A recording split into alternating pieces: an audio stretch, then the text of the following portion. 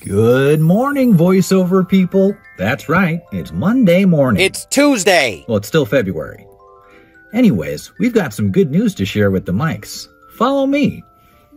Look out, coming in hot. What is up? Hey guys, what's going on? You're starting to look like you teach kids the electric bass. Nothing much. Just contemplating how much effort it would take to strangle Norm with my mic cord. I'd like to see you try it. Anyways, guys, I have some exciting news to share. What's the big news, Mr. Smiley? My agent called and I'm on Avail. Oh, well, look at you. Dude, sick. That's great. Whoa, dude, that's awesome. But why are you unavailable, dude? Not unavail, on Avail. Well, that's cool.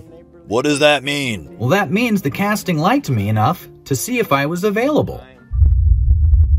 Are you free next week?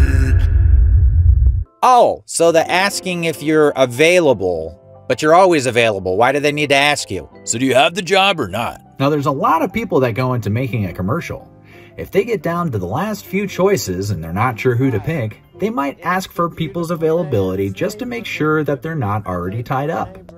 I don't understand. Oh, so they're like, are you available? And you're like, yeah. And then they're like, okay. And then what? This is confusing, man. When I get the call, I'm good to go. But for now, it's a waiting game. And this is a good thing? I don't know, man. I don't like it. I am always unavail to have sex. Ooh, guys. It's the Void. Actually, we don't need you anymore. Never mind.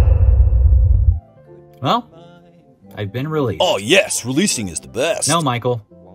Not the good kind. This is ridiculous. It'd be like, if I ask you out, you say yes. I say, can you do Friday at 7? You say yes.